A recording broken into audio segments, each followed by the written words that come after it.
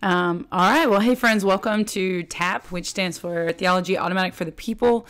And we are pressing on in our Justice series. And so, we're in week 3 this week, which is fun. So my name is Nika Spalding. For those of you who don't know me, I'm the resident theologian at a church called St. Jude Oak Cliff here in Oak Cliff, Dallas, Texas. And so if you're in the area, I highly encourage you to come check us out. And if you've been with me, hey, guys. So we are, like I said, we are jumping into week number 3 today, which is going to be all about justice and the law. And so that's what we're going to jump into.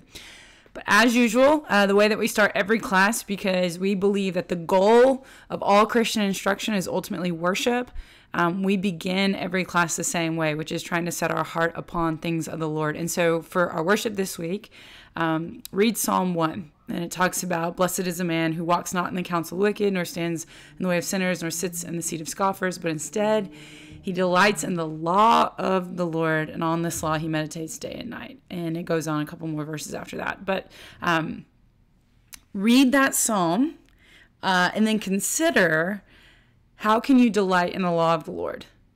Which is what we're encouraged to do. It's how the book of Psalms begins. It says, hey, this is what it means to be in step with God, is to delight in his law. So consider how you can do that, and then spend some time doing that. However you decide, this is what it looks like to delight in the law of the Lord. Figure that out, and then do that. So that's how we're going to begin worship. So hit pause, jump in there, all that good stuff. Like I said, we're going to do justice and the law this week, and then we'll move into the prophets next, and then we'll look at justice in Jesus' time. But I'm really excited about this week's study. And I think this will end up being a little bit of an abbreviated lesson. Well, you know what? I shouldn't speak too soon. We'll find out. Okay, so first things first, though. In order for us to really understand the law is...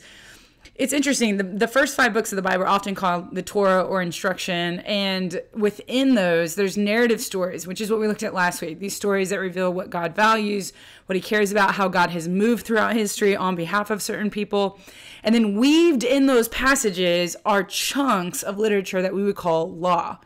They're these written codes, so to speak, of what it is that God requires of his people. And there are whole books of them, like the book of Leviticus, and Leviticus only has a little bit of narrative. There's parts about like Nadab and Abihu and other parts. The book of Deuteronomy is an entire law book code-ish, but there's also a couple of things weaved in there as well.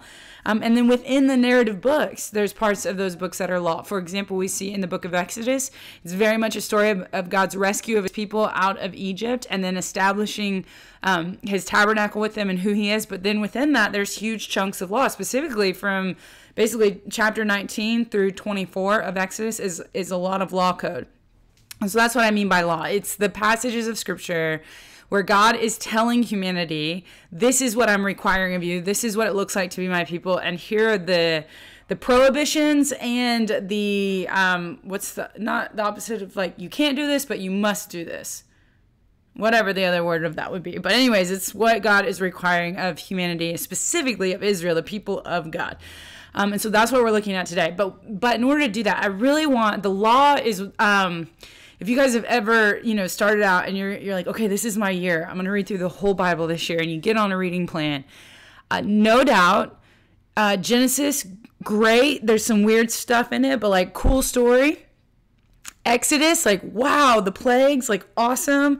19 to 24, like it's a little odd, but we get the 10 Commandments, it's fine. And then you kind of get to the tabernacle and you're like, ooh, it's a lot of instructions for a tent. Like, just pop it together, man, and stick that thing in the wilderness, right? And so you kind of get to the end of Exodus and you're like, oh, that was a lot of like detail. And then Leviticus comes and suddenly you're going, this is my reading plan. And then you see all these laws, and some of them are weird, right? Do not boil a goat in its mother's milk.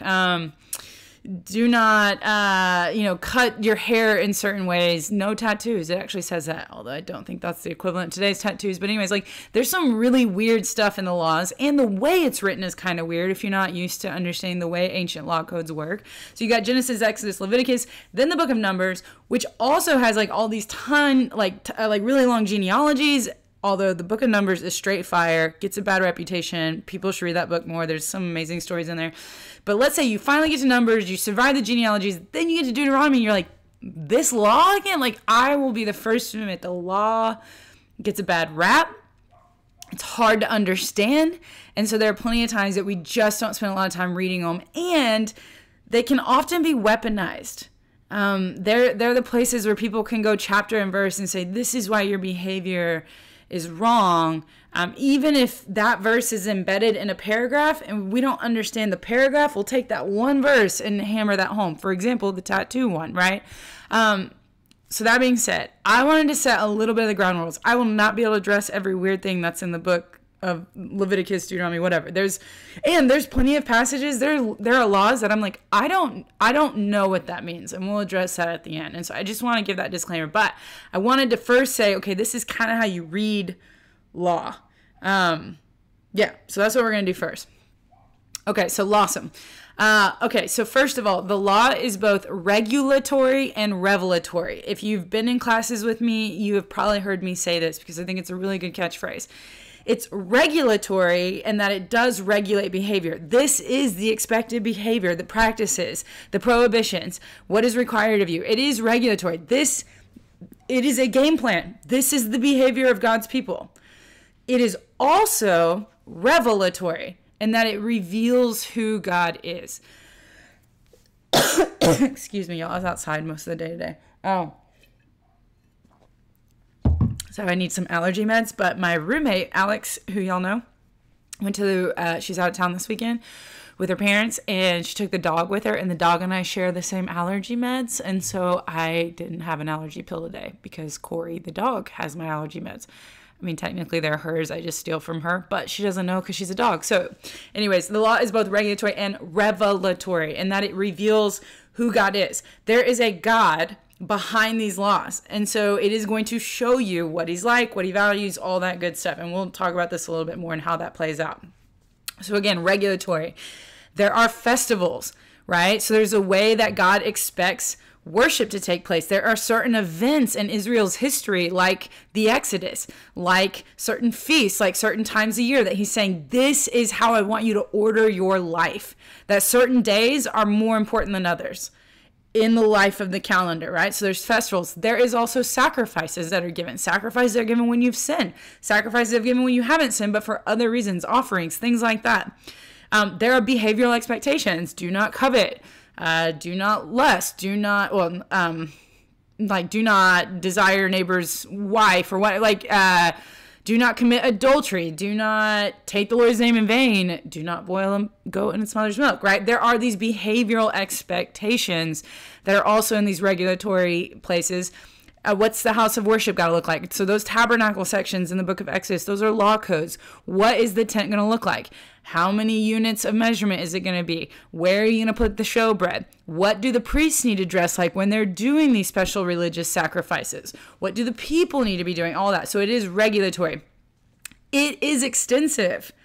It is very extensive, which tells you God has a very strong opinion about how his people should behave, right? He's got a very strong opinion about the way in which you worship him and the way in which you treat each other and the way in which you approach him when you've done wrong and the way that you approach others when you've done them wrong. So there is a lot of regulation in these passages. It is expected that the people of God behave a certain way, and God has a lot to say about that behavior down to their holidays, hold on. If you think about holy days in the Christian calendar, so you've got Pentecost, but I don't feel like we do enough for that. I think we should have more Pentecost parties. We obviously have Easter, huge, huge, huge day. We obviously have basically the month of Christmas. We have Advent leading up to it, and then Christmas Day. Sorry, Mark, Christmas is not before Christmas Day. We have Advent and all that. So it's not that we don't have it, but there's something really profoundly beautiful about the festivals in the Bible and the Feast of Booths, Passover, the Day of Atonement. I just think we should reclaim some of those. I just think it's a really beautiful thing. Or at least we should maybe take Pentecost and make it a bigger deal. Add that into our repertoire. That's what I think. I'm sure there's parts of the Christian tradition who do, so maybe this is just me pitching to St. Jude that we should have more parties. That's ultimately what I'm saying. Okay, so it's regulatory. It is also revelatory. You can see from the laws, what does God value? Okay, and so I'm going to jump the shark here and just tell you, relationships are really important.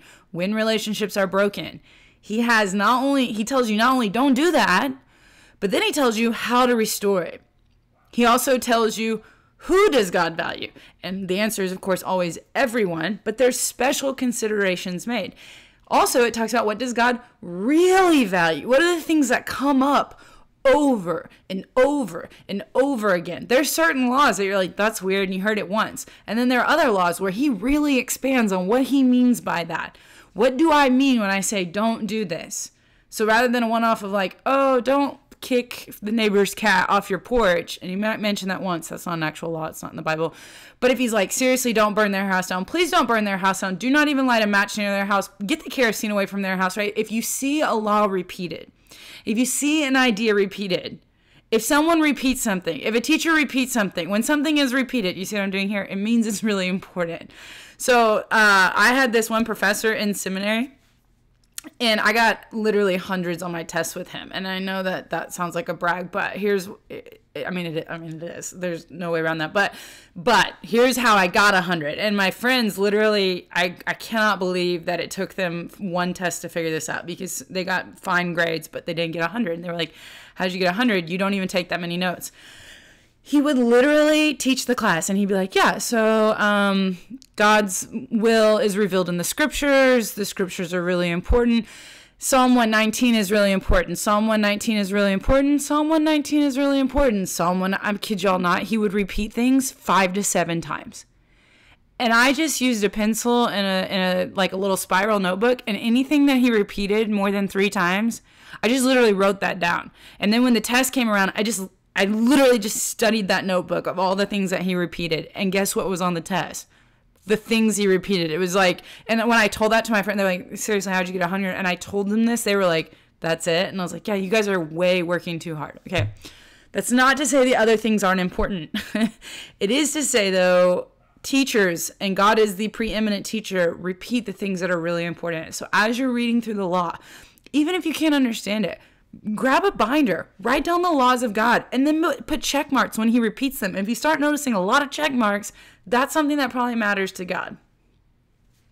All right, so that's the revelatory. How does this show you? So I'm going to make the connection for you to see how the revelatory reveals what God cares about. Okay, so we do this in the U.S. Laws show you what a people value.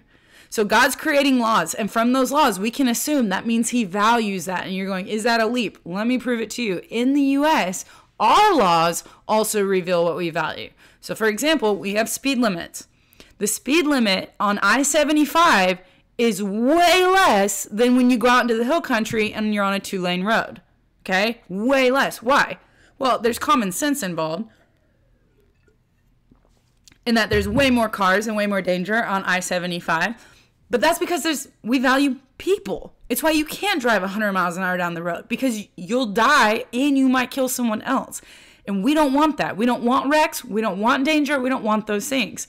When you're out in the country, you might hit a deer. That's different. It's why we allow a lot more excessive speeding in places where there are fewer people, because the value is on people. Let me give you an even more intense example of that. School zones. We as a society have decided that children are more vulnerable and therefore should be protected with greater degrees of safety. We know this because you cannot speed in school zones. It's lower speed limit than it is on the road when you're not in a school zone. And if you've ever gotten a ticket in a school zone, what do you know? I mean, the fee is much higher, right? It's an enforcement to say, listen, we are so serious about caring for the vulnerable. And the vulnerable in this situation, when it comes to speed laws, are children who sometimes run in the road because they don't know any better. They kick a soccer ball and they step into the road, and that is dangerous. And because we value our children, we're going to make you go from 35 down to 25. And because we value our kids so much, we're going to put cops there. And if you are going 27, buddy, that's $500 or however much it costs. I don't know. I've been pulled over in a school zone, but I didn't get a ticket. But I do know it's more expensive, right? We also have laws about intoxication. You think to yourself, we have laws that say you have to value others. It's why you can't get crazy drunk and drive down the road, because you might hit someone else. We have laws about these things in place, right? So it shows you that we value human life.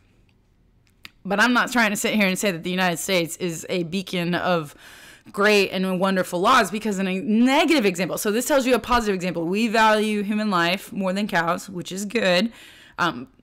In our speeding laws, we do. I'm not going to say that's a universal blanket statement. It should be, but maybe we don't. And then we value the more vulnerable children by having slower speed laws and greater fines. How does this, that's a positive example. I think that's a good thing. We should definitely have those speed laws. And you shouldn't speed in school zones. My goodness, kids are precious. Oh, they're the future. Okay, this is where the U.S. has a negative example. Our prostitution laws are extremely harsh towards the prostitute and exceedingly soft towards the person who solicits the prostitute. Okay? Who does that show is valued more? We slam down on these women who, by the way, no woman wakes up and says, I want to be a prostitute. These are women who have often been trafficked. They have been sexually abused. They're often caught and being used by a pimp. They have no way out. And then the laws, if you solicit a prostitute, is a slap on the wrist.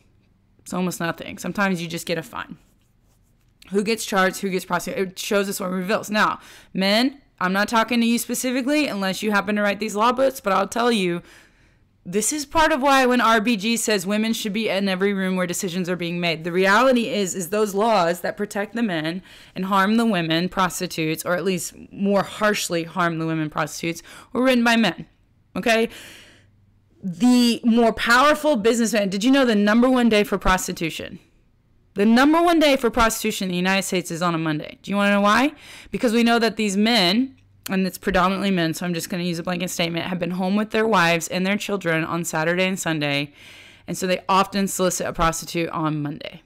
Okay? These are facts that we have. These are just stone cold facts that you can look up. So the same men who solicit prostitutes can sometimes be the same men who write the laws, which is why then it's much harsher for the prostitute. What if the laws were a lot softer on the prostitute and a lot harsher on the men who solicit it? I guarantee you we'd see a decrease in prostitution and sex trafficking. I guarantee you we'd see less women and children being sold into sex trafficking, because there's no money to be made in it. If you go after these Johns, and really, John being the term for this, anyways, you know what I'm saying. This is an example of what is revealed. So it's always good, any society that you're in, to say, okay, why is this law here? And who's it protecting? And is that a good law? Because sometimes laws need to be changed. And so that's just a free civic lesson for you guys. Okay. So the law is revelatory and regulatory. It's revelatory in that it shows you what you value. The law can show you what's the heart behind it. Who is it trying to protect? Who is it trying to care for? We see that in speeding laws. We see that in prostitution laws.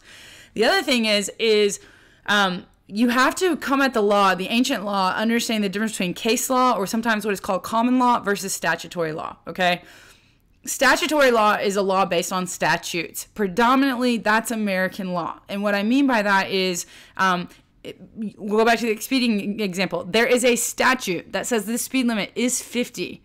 There are then statutes that say if you drive above 50, if you go 5 above, you pay $100. If you go 15 above, you pay $150. If you go 30 above, you get in the back of the cop car and it's a misdemeanor, right? And the police officer doesn't get to decide, well, I mean, wink, wink, but he doesn't get to decide what fine you pay. The judge doesn't get to decide what fine you pay. It is if everything's reported factually, it is, here was the statute, the statement, the law says 50 miles an hour, you were going 150 miles an hour, therefore your consequence is boom, it's already in the law. That's called statutory law. It is basically how America works. We have statutes for everything. It's why our law code is excessive and very difficult to understand. And it's oftentimes why laws are appealed to higher courts, because sometimes we don't have a statute, and then after the case is decided, then we have a new statute. Americans love statute laws. This is what the law says. You broke the law. Here's the consequence for it. It's this fine. It's this whatever. There is, of course, wiggle room. I'm not saying that everything in American law is statute law, but that's how we tend to understand the law. And it's how we tend to understand the biblical law. Okay? And what I mean by that is we put our finger on it and go, chapter and verse, that's what it says. If the Bible says no divorces, and that's it. However, the ancient laws, the ancient Near East function, we know this from lots of examples, and I'm going to show you this, is that it often function on case law, okay? And what that means is, it is sort of like, hey, there are these laws, and there's different ways that the case can be handled, and there's a wisdom to follow. A just principle is behind the law, and it's the job of the judges to follow these just principles, but each law is going to be different, and they don't follow the statute law like according to every jot and tittle, but instead the laws often followed cases and said, okay, what's going on in this case? What is there precedent? What has God said about it? God will not speak exhaustively about it, but when God speaks, he's given us a wisdom principle to follow, and it's our job as the people of God and people who want to be just like God to follow that wisdom principle, okay?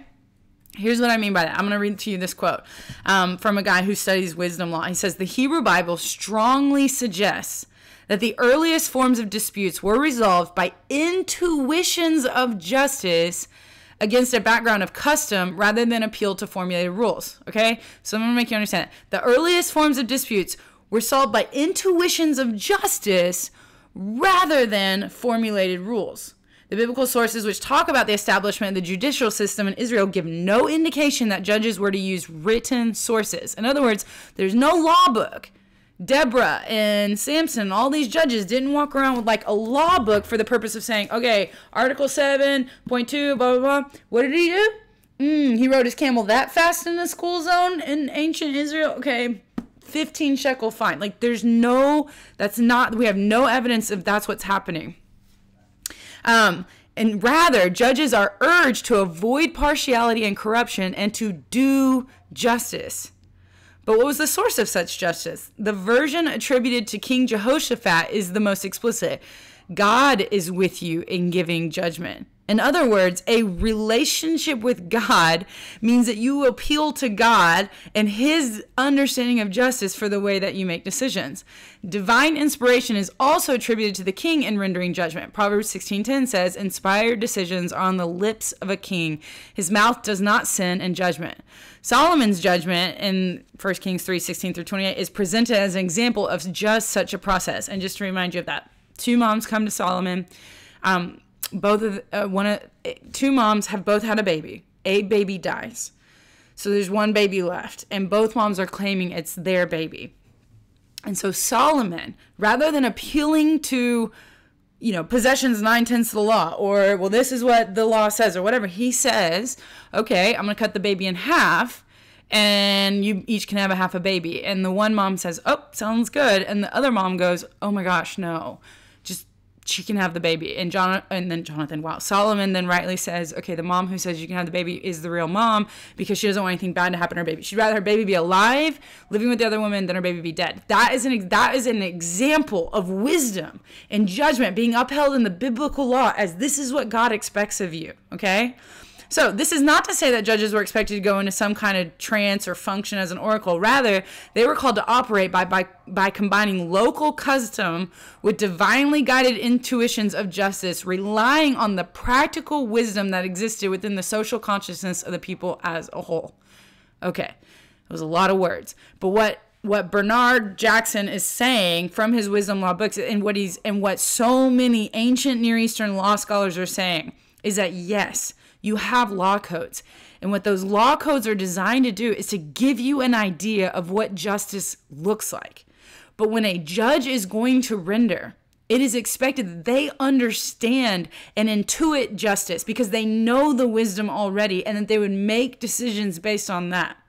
We have all this example of the Code of Hammurabi, which is this massive ancient Near Eastern code, one of the most famous ones that's still intact. Also, sometime you should ask Alex about it. It's in the Louvre, and I did not know that. And we went to Paris last year for New Year's. I did not know this. So we went and saw the Mona Lisa. We saw the Nike statue there, Nike of Samothrace, which was super dope. I've always wanted to see it. And then Alex says, where do you want to go next? And I said, what if we went down to the antiquity section? I hear they have mummies. So we start walking down the antiquity section. Y'all, to say that I geeked out about the Code of Hammurabi may be an understatement, but I don't think I was. But the way Alex tells the story is that I was like a giddy schoolgirl bouncing around the antiquities section of the Louvre trying to explain to her about the Code of Hammurabi. Okay, so that's my long-winded way of saying it's a really amazing code. The code says things like, if you kill your neighbor's cow, you owe him 500 Mesopotamian units of money, okay? We have all these like documents that decide court cases from the ancient Near East. And some say 350, some say 1,000, some say whatever. And so in American understanding of law, we'd go, okay, you kill your cow, it's worth 500. People that were applying the Code of Hammurabi, people who were trying to intuit the idea of justice, is saying, not every cow is worth 500. What if it's old Bessie who's like 90 years old and she's about to fall over and she's the cow who died? She's not worth 500. So you're going to get 50. But what if it's a prize cow that's really healthy and it was pregnant and it was going to have twins? Like, I don't know if they would have known that, but you know what I'm saying? Like, we don't have any examples in the ancient world of somebody kind of going, hey, chapter and verse of this scroll from God, that's the law, you violated, and here's how you fix it, okay? So when you're reading the law, and then when you see other people in the Bible applying the law, they often do it a little bit differently than we do as Americans. And I think it's important that we understand that, because sometimes I think we treat the law in a way that nobody in the ancient world would treat it. In fact, I know we do. And so, okay. So let me give you an example of how this case law versus statutory law works, okay? I'm going to give you an example in Deuteronomy 22. Yeah, that's what I'm going to do. And then I'll just the first half. The second half is about sexual sin, and I'm not going to unpack it for you, but I'm going to encourage you to listen to the Pillar Seminary's podcast on Deuteronomy 22 and the rape laws, because the interpretation of the second half of Deuteronomy 22 is often done by people who don't understand the difference between case law and statutory law, and it makes it seem as if God wants women who have been sexually assaulted to live with the men who have been sexually assaulted, and that is not how you should understand the second half of Deuteronomy 22. But we're going to jump into the first half. So, okay, and I'm just going to give you an example of what not to do, okay? So, for example, it says, you shall not see your brother's ox or his sheep going astray and ignore them. You shall take them back to your brother, and if he does not live near you, you do not know who he is, you shall bring it home to your house, and it shall stay with you until your brother seeks it. Then you shall restore it to him. And you shall do the same with his donkey or with his garment or with any lost thing in your brother's which he loses and you find. You may not ignore it. You shall not see your brother's donkey or his ox fallen down by the way and ignore them. You shall help him lift him up again. Okay, so here's the law. You're walking down the road and you see some oxen walking down the road and you're like, it's not my problem. And God's like, oh no, no, it is your problem. That's your problem. You saw it. So that's the first thing, right? So a natural person would ask, okay, then what am I supposed to do? And God answers the question. He goes, oh, okay, you need to return it to your brother. Well, the law could end there, but then you expect a natural conclusion, or Nick's follow-up question is, okay, but what if I don't know who it is? And then you go, okay, that's a great question. Then take the oxen home and just hold on to it. Next question. For how long? Well, listen, it's an ancient world. The oxen's pretty expensive. Somebody's going to go looking for that oxen. Okay. What if it's not an oxen? What if it's a donkey?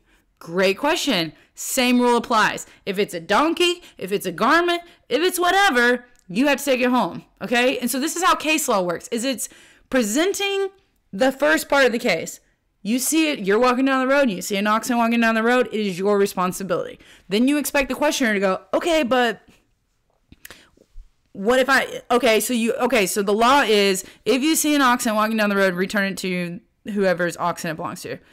The natural question is, what if I can't do that? Am I off the hook? Nope, you're not off the hook. You got to take it home. Okay, but how long do I take it home? Until they come find it. Okay, but what if it was an oxen? Haha, got you there. If it's a donkey, if it's a garment, if it is whatever, it's your responsibility. So if somebody in court, okay, came and said, hey, I was walking down the road, I heard something in the brush. But I didn't look. I didn't want to look because I didn't know what it was. So I kept my eyes averted from it, and I kept walking down the road. And then later I heard that my neighbor Phil's cow was stuck in the ditch, but it's not my responsibility to help him because I didn't look. If you're trying this case by statutory law, you might have a case. You might have a case. It doesn't say. It doesn't say what if you don't see it. It explicitly says in the law, if you see it, you're responsible. But what's the heart of the law? The heart of the law is God's telling you, listen, we're all neighbors here. And it's expected that if somebody has something valuable or something they care about and it's out and it's vulnerable, you are your brother's keeper. That's the heart of the law. So no person who is trying this as case law would go, oh, okay, there's a loophole here. No, they'd go, you heard something rustling in the ditch and you thought you could just plug your ears and walk on by and you wouldn't be held accountable? Like, no, you're absolutely held accountable to that, okay? So this is how case law works. It's sort of like there's a principle and then there's follow-up questions. Well, okay, so like giving example, like if an oxen gores your neighbor, then you have to pay a penalty or whatever. And then the next question is, okay, but what if I knew my oxen was dangerous? And they're like, okay, then you're accountable to murder, right? There's accidents and then there's murder. And what the law does is it starts answering these objections. But there's no loophole to be found. It's not like you can go and be like, oh, well, the heart behind this is you had to have seen the animal and then you're fine. No. Common law says, what is the heart here? The heart in the beginning of Deuteronomy 22 is very obviously, you have to care for your neighbor's stuff, like it's your own. That's the heart behind it, okay? And so that's how common law plays itself out. Okay, so that's the background information. You've got regulatory, revelatory, you've got case law, you've got, God is showing himself what he cares about in these laws. So, what are in these laws? How are these laws just? First thing, is there a special care for the vulnerable in these laws? Okay, when you go back, and I told you, the laws show you they reveal what you care about. And I used the example of speeding, and I said, listen, we value our children, so that if you're speeding in a school zone, that is a bigger problem than if you're just flying down the road in wherever, out in the country, okay? Because we value the vulnerable. When you look at God's law, special care and consideration is made for the vulnerable. Specifically, you will hear widow, orphan, foreigner, and poor. Or you'll hear it like widow and the fatherless. Foreigner is sometimes translated stranger, and poor and widow are typically translated widow and poor. They are mentioned often. Now, does that mean that God prefers that class of people? No, that's not the point. The point is those four people, the widow, orphan, the poor, and the foreigner, they are more likely to suffer harm. They are more likely to suffer injustice because they are the most vulnerable in the society. Is why God is giving them special attention. God is saying, in my law, I care for the most vulnerable. Those who are not vulnerable don't need special laws. They're fine. They own their land. They have their food. They have a good job. They don't need special laws. They're the laws that, of course, care for them. And if they're harmed, I absolutely care for that. But these four people, they are especially vulnerable, which is why I'm going to talk about them all the time, okay? So one of my favorite passages is Deuteronomy 24, 19 through 22. This is one of my favorite passages in all of Scripture.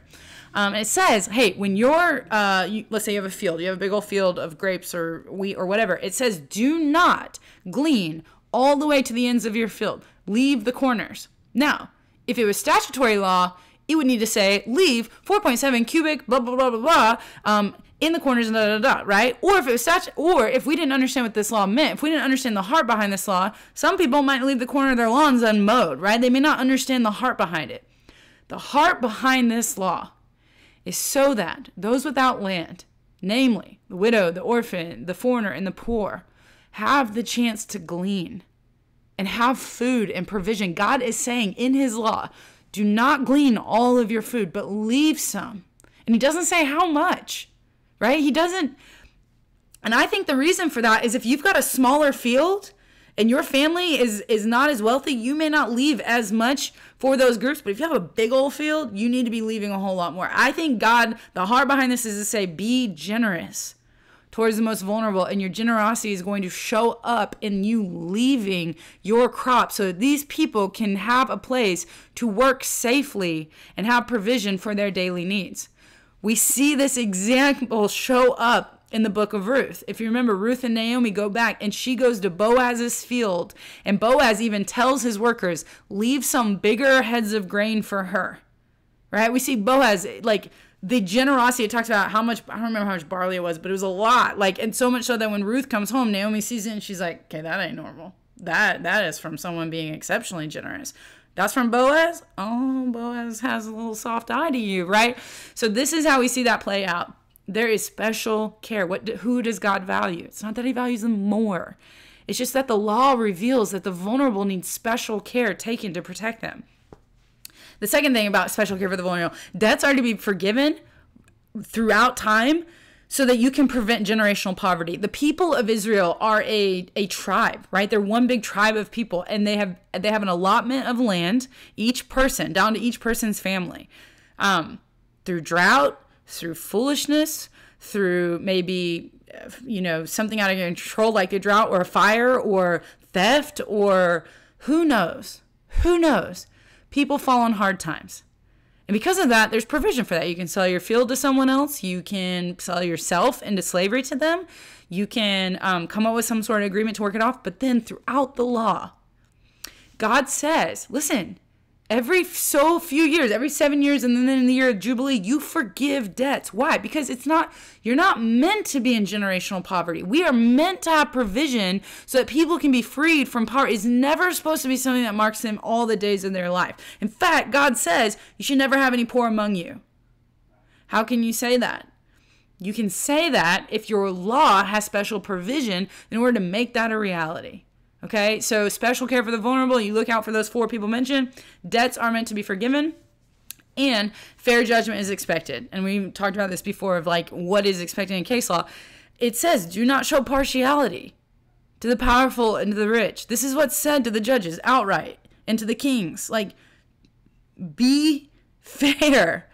Why? Because it's like today, right? I mean, you hear about these cases, right? You hear about, let's say it's like copyright infringement laws, or I don't know, something like that. And you have Nike, okay? Oh, we'll use me as an example with Nike. This is completely fictional. But let's say I decide to start my own brand of sports bottles, okay? And I decide that they're going to be named after me, because why wouldn't I, right? So they're Nika sports bottles. There's a good chance Nike would not like that. You know how I know? Because Nike never let me put my name on my own shoes when they had that Nike ID program, okay?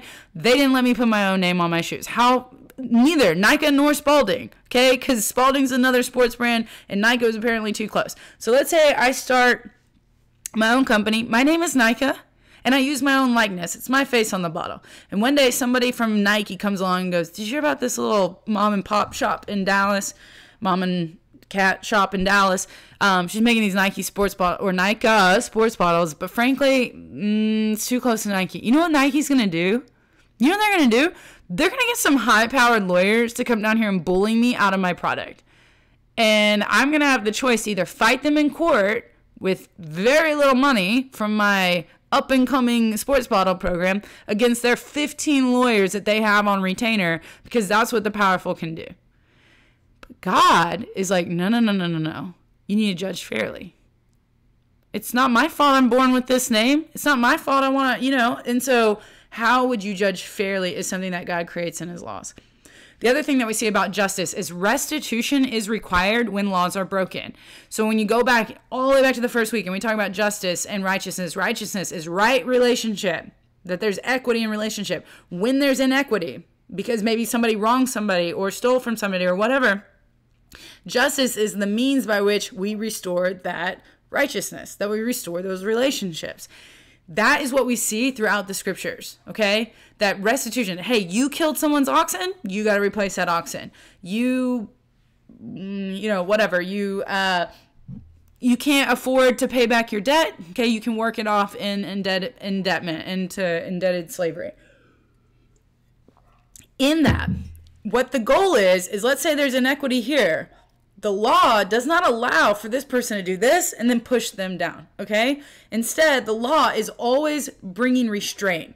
So if I kill your $500 oxen, it is not the word of God that would say it's okay for me to then charge you $5,000, or if somebody gets $5,000, right? The idea is what is the oxen worth? So restraint is often required in this application of justice, and equity and relational restoration is the goal. Why does God care about the oxen? Is it just the money?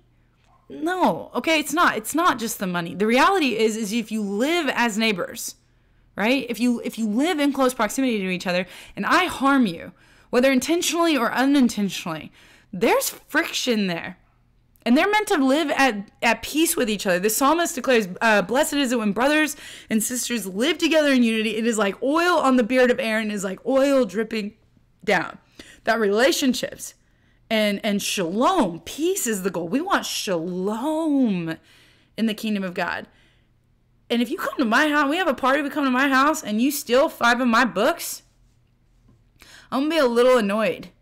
Right? And there's a couple of ways to make that right. You bring me my books back. I want my books back. But let's say you're like, I not only took your books, I burned them. I'm gonna be like, that's annoying. Is it the $50 or however much bucks in books? No, you broke trust. I'm not gonna let you in my house again. Right? Or I'm certainly not without checking your bag before you leave, or I don't know, whatever. These are getting weirder by the second. But my point being, it's always about restoration of relationship. It's not about the money. It is about the money, but the money becomes a means by which you bring about restoration. And it's assumed that forgiveness will be a part of that transaction so that there can be a return to wholeness between neighbors, between brothers and sisters.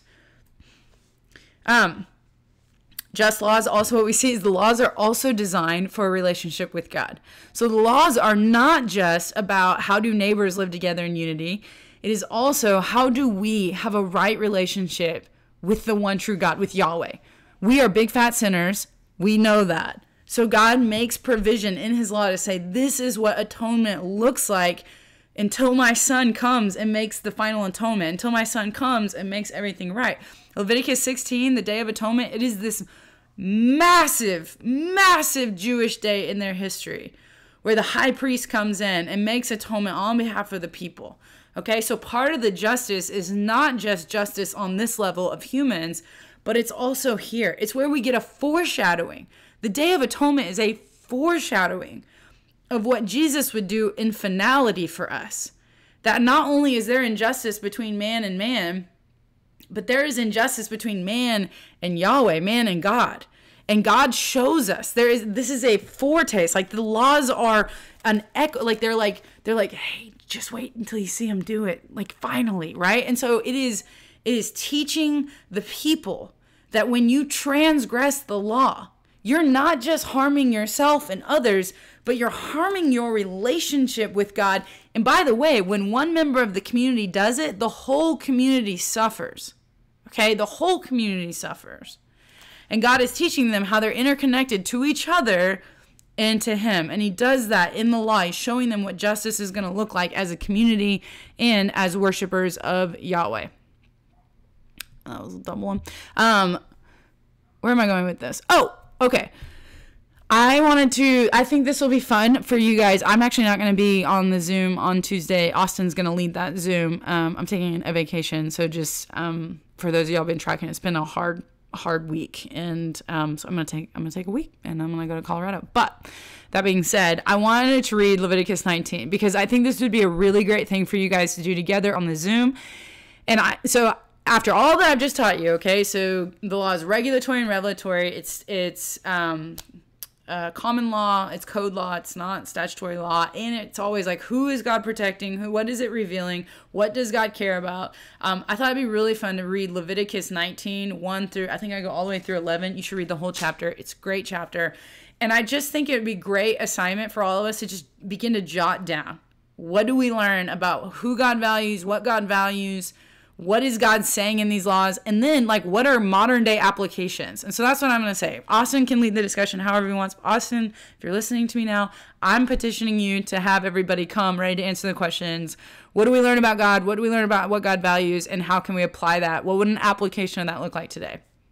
But do whatever you want. The teacher will be gone. Okay, I'm just going to read Leviticus 19 here. And so it says, and the Lord spoke to Moses saying, speak to all the congregation of the people of Israel and say to them, you shall be holy, for I, the Lord your God, am holy. Every one of you shall revere his mother and his father, and you shall keep my Sabbaths. I am the Lord your God. Do not turn to idols or make for yourselves any gods of cast metal. I am the Lord your God. When you offer a sacrifice of peace offerings to the Lord, you shall offer it so that you may be accepted. It shall be eaten the same day you offer it or on the day after, and anything left over until the third day shall be burned up with fire. If it is eaten at all on the third day, it is tainted. It will not be accepted. And everyone who eats it shall bear his iniquity, because he has profaned what is holy to the Lord, and that person shall be cut off from his people. When you reap the harvest of your land, you shall not reap your field right up to its edge, neither shall you gather the gleanings after your harvest. And you shall not strip your vineyard bare, neither shall you gather the fallen grapes of your vineyard. You shall leave them for the poor and for the sojourner. I am the Lord your God. I think you know how to handle that passage. You shall not steal. You shall not deal falsely. You shall not lie to one another. You shall not swear by my name falsely, so that profane the name of your Lord God. I am the Lord. You shall not oppress your neighbor or rob him. The wages of a hired worker shall not remain with you all night until the morning. You shall not curse the deaf or put a stumbling block before the blind, but you shall fear your God. I am the Lord. Okay. Again, I think it'd be awesome for you guys to read this and go, okay, what is God revealing? Who does God care about? Who's especially protected here? And then what would be modern day applications of that? Because I don't think we take the law seriously, and I think we did, our cities would look a little different. I just think that. I just think they would. But that's not my job. That's Austin's job. Okay, so what's the so what for us? What are we getting at here?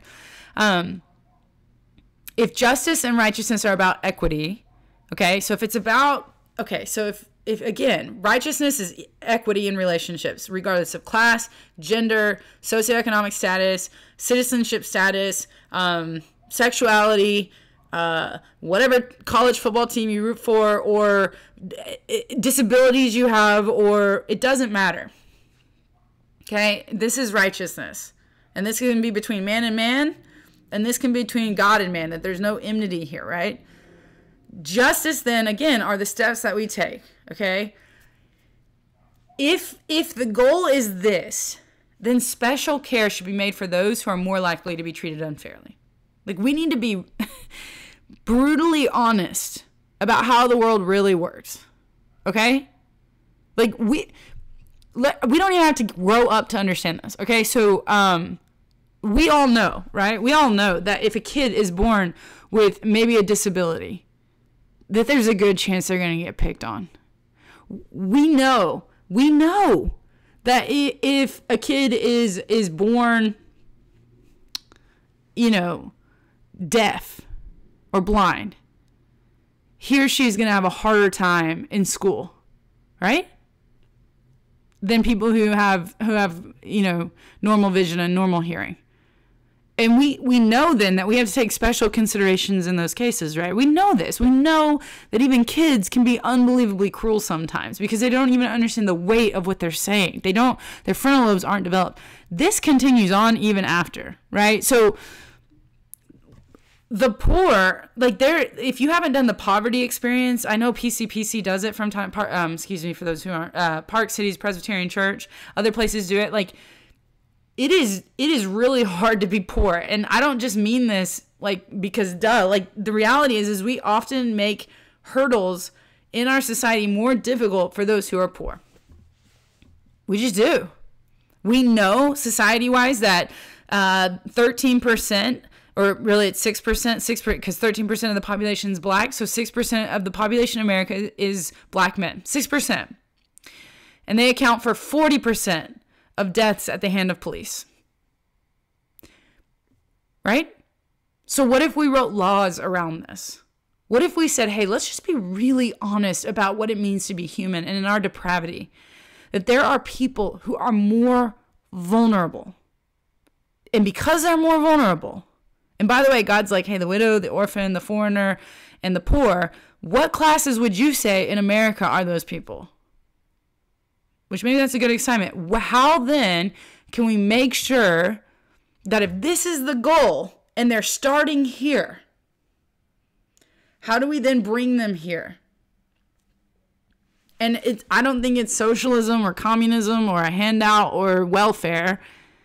I think it's biblical to ask, are there classes of people in America who we know it's going to be harder on them?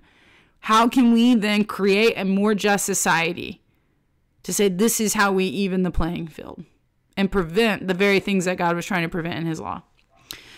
Secondly, God really cares about relationships. He really cares, right? Okay, so this is Emily Fier, who with Allison Reedus helps leads our children ministry. We were talking one day about, teaching kids to not lie. And she was like, you shouldn't lie. And the question is, well, why? And she says, sometimes people can say things like, well, because the Bible says so, which is true. Why does the Bible say so? Why does God not want us to bear false witness? One, because if you're bearing false witness in a court case, now you're being unjust. But two, because if you lie, you break trust. And if you break trust, you break relationship. And if you break relationship, you're breaking the things that God really cares about. We are made in the image of a Trinitarian God. We are made in the image of a God who eternally exists, three persons, one essence. That God who eternally existed in relationship. We're made in the image of a relational God. Why are we surprised that his law is all about maintaining right relationships? He really cares about them, not just among ourselves, but among also with him. That's why we have the Day of Atonement, all this stuff. Like God, his law is saying, how do you treat each other? And how do you respond to me so that we can be in relationship with each other? And when you break relationship, I'm going to teach you how to restore it. And it's really important that you do. We have got to be people who say we're sorry. And we've got to be people who say, I forgive you. We've got to be people who prioritize relationships and use wisdom to figure out how to maintain them. Because God has already said that it's really, really important. Next thing, worship is really important, and God gets to tell us what is acceptable worship. The law books are a lot of laws about how do you behave, right?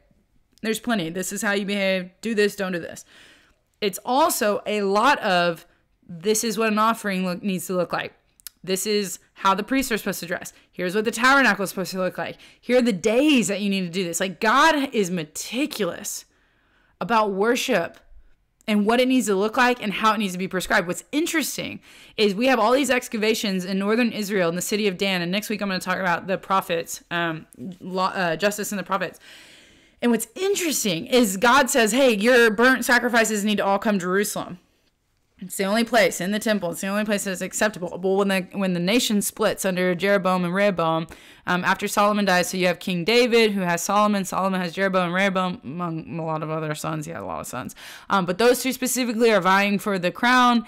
They split the kingdom in half. And when they do that, the people in the north were like, well, where are we supposed to give our sacrifices? And what's really interesting is what they should have said is, hey, the only way we're going to be able to give an acceptable sacrifice is in Jerusalem, which means we should probably maintain this relationship with our brother in the south. But they don't. And instead, they build their own altar in the city of Dan, which is in northern Israel. And what's really interesting is they have been excavating Dan.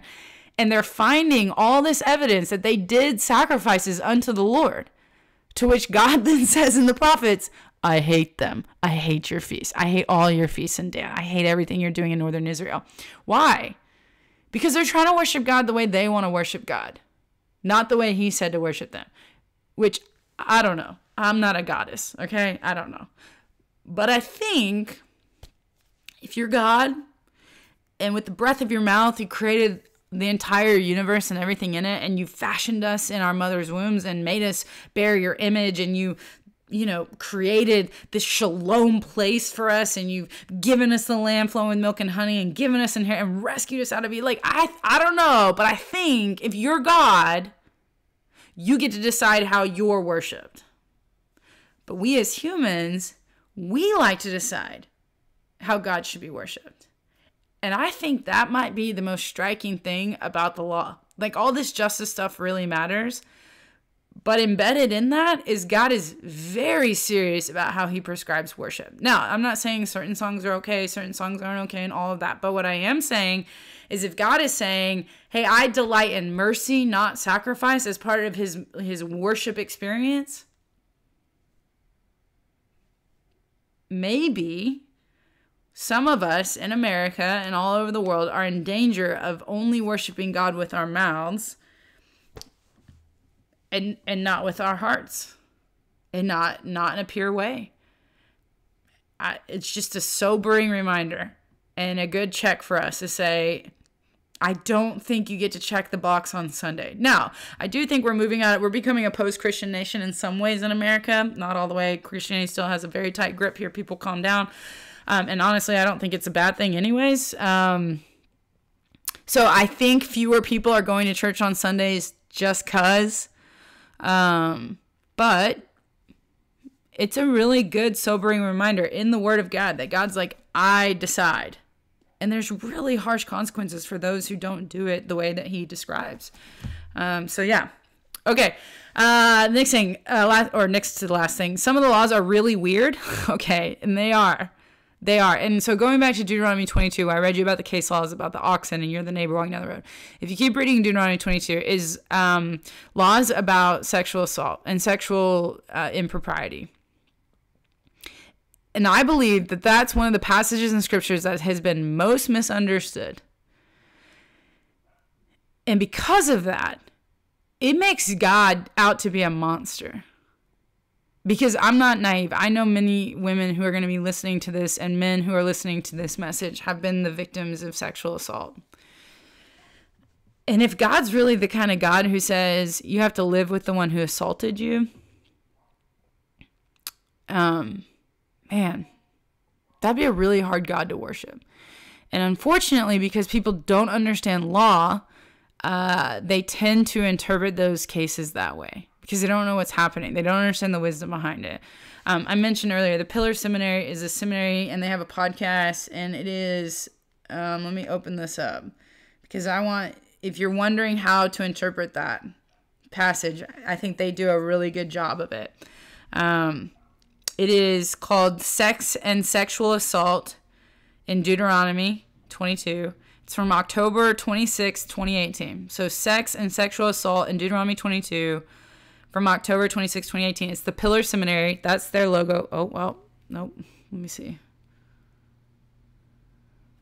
Can y'all see that? I'm going to come in sideways. Pillar Seminary. And they handle it really well. So here's what I'd say. If prior to understanding what those guys have to say on that podcast, and you get to parts of the scriptures that are really weird, or maybe even honestly seem cruel, I want to remind you that one, sometimes that's just because we don't know how to interpret it. Sometimes it's because we're in a very different cultural place in the people of Israel, and I believe God entered into space and time to accommodate to where they're at and call them to a higher standard than where they were currently at. So, for example, there's these laws about if you conquer a land, you can take their women to be your wives. Well, in the ancient Near East, you could just rape those women. And what God says is, no. You have to give them a time of mourning, and you have to marry them, which means you have to be in covenant. Now, to us, I'm like, I won't marry anybody. If somebody comes and conquers America, I'm marrying them. Well, we're not in the ancient Near East. I own my own house here. I believe that if God were to enter into this time and space and give the law, it'd be like, don't take wives. That would be it. But what do you do with these women who have been left behind in war? His answer is you care for them, and you give them covenant, and you give them a time of mourning. Okay. So my point in all of this is that some of the laws can be really weird and challenging and bizarre. And this is where I have developed what I call just kind of my hermeneutical guidelines. Hermeneutical is just a fancy word for scriptural interpretation. And my guidelines, which means that anytime I'm trying to interpret scripture, if it violates one of these three things, it can't be true. And that is this, that God is good and God does good, that God loves me no matter what, and that because of the blood of Christ and the Spirit's indwelling, God is pleased with me. God is good and God does good is a hermeneutical guideline that helps me to, when I get to something that I don't understand, and frankly, at first blush, it is a difficult place of Scripture. This anchor of that God is good and does good reminds me that sometimes it's just because I lack understanding, and that God has overwhelmingly earned the benefit of the doubt. Overwhelmingly earned it. Okay? And so that's what I'd say. Is if you start reading through and you find some weird stuff, some of their laws are real wonky because it has to do with cultic practices. So like going back to the tattoo one and all that stuff, that is because of the weirdness that was going on in the ancient Near East. I don't think God has an opinion about tattoo. I think he has an opinion about a profane tattoo. You know, I think if you were to tattoo on your body like God isn't real, I think he has an opinion about that because he's real and he loves you and he cares for you very much. But all that to say, like, some of the laws are in there because of the context. Some of them, because of the way that they're translated, are not really at the heart of what it is. And sometimes it's just we got to trust God until we have the ability to fully understand what's in the Scriptures. And so if your understanding of a Scripture after reading it or somebody teaching it ends up with the idea that God isn't good, then it's our fault. And we need to keep working until we can see God's heart behind all of that. And then lastly, God wants his people to flourish, and he wants us to help each other flourish. These laws, if followed, not today, I mean, it's a very different world. We're not the tribe of Israel and all that, but let's just say if ancient Israel had just done what God said, they'd all be flourishing. There'd be no poor after every 7 years. And even if there were poor, they would have food and they would be protected and women wouldn't be harmed. And relationships would be restored. Like, God is after the flourishing of his people, and he has enlisted us in his help. Going back to that Deuteronomy 22, you're walking down the road and you see an oxen. And you're like, I love my neighbor enough to go grab Bessie and knock on Frank's door and say, Frank, Bessie got out again, man. Here you go. Like, that's flourishing. When you can leave your cloak at the city well and trust that when you come back and it's not there, then you can ask around and go, oh, you know what? I did see Bertha walking down the road with that. Yeah. You're right. The house at the end. Yeah, go and is this your cloak? Here's your cloak. Like that, she didn't cut it into strips and use it as hair ties, right? I mean, like, that is a flourishing way to live. Now, we're sinners, right? That's why Jesus has to come. We can't live up to this. The law was our tutor, and it failed us, and we failed it. And Jesus comes and he fulfills it, every last bit of it. And thanks be to God for that. But the principle that God is still after our flourishing, and the day is coming when we will flourish in the kingdom of heaven, is still so true and good and right. And so we should seek the flourishing of those around us, because it's in accordance with the good, just law of God. And it's whispers of what is to come. And then finally, I think this is obvious, but I'm just going to say it. Care for the vulnerable around you. Find out who's vulnerable and care for them. Even if they're vulnerable because of their own stupidity. God does not make that clarification. Care for the vulnerable around you. All right. That is justice in the law. As usual, it's not exhaustive. Couldn't even possibly be, but it's just another piece of this justice puzzle that God is sewing together for us to show us that he absolutely cares about justice, and it jumps off the pages in the law section. So if nobody's told you today that they love you, I do, but way more importantly, God does. I might jump on Tuesday just to listen in, but Professor Carber will be taking over for me, and so love you all, and we will move on to justice in the prophets, which frankly will probably just teach itself. I could just tell you to read the prophets and you'll see it jump off the pages, but we'll come up with something fun. All right. Grace and peace, friends.